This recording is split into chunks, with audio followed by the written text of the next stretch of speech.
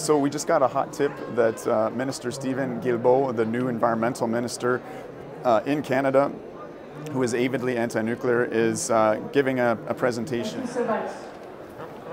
Okay. Well, do you have a second? Briefly. Okay. So I know you have a long history in environmental activism, and you've been a principled opponent of nuclear energy sort of throughout your pre-ministerial career.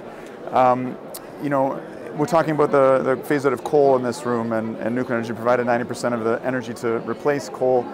All four of the IPCC pathways call for an increase in nuclear energy.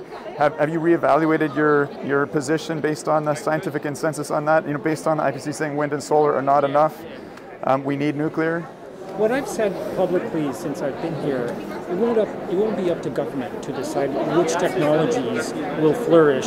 But will you continue to oppose it, or have you reevaluated your position? What I've said, and the position of my government, is that it's not up to it's not governments that are going to decide which technologies. Right. It's going to be the markets. But your predecessor, Seamus O'Regan, who you praised a lot, I mean, he was very strongly supportive. There is a role for federal government, no doubt, in sparking innovation and in financing that. That's something that is being discussed with the SMR action plan.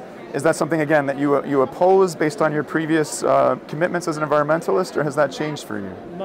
I'm supportive of what my government is trying to do, which is to find the best technologies. But again, you know, the government does provide support, but it's really the market that decides which technologies are going to perform in tomorrow's world, and it's not me in Ottawa or someone else that's going to say this technology will go ahead, that technology won't go ahead. But again, you've had a strong position in the past, so I'm just asking, has that changed based upon the scientific consensus of the IPCC that all four decarbonization pathways call for an increase in nuclear energy? I think I've answered your question. Okay. Thank you. I don't think you have, but that's okay.